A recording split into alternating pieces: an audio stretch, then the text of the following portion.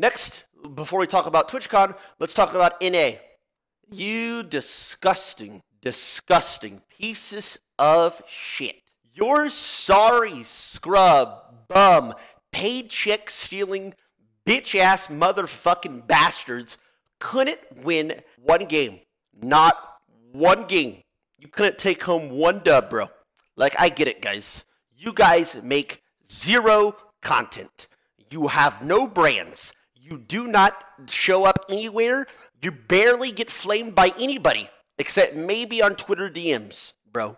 I'm live 10 hours-ish a day, 5 days a week. I get that. Do you understand? I tank the harassment 99% of the time. So, when you lose, reminder, you're losing for me. Fucking A, you're affecting me. And at this point, my lawyers are probably going to contact these teams because they're making me look bad. I don't have too much to say. Notice I'm not saying we suck. I'm saying they suck.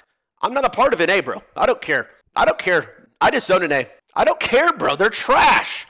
The most embarrassingly pathetic games I've ever seen in my life, bro. Putting up no fight at all. Just rolling over. It's so cringe. You fucking sons of bitches. It's horrible, bro. You're terrible. I don't know.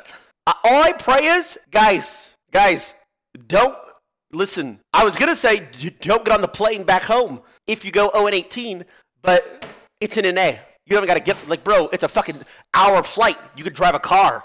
So, I don't even know. Don't show your faces again, bro.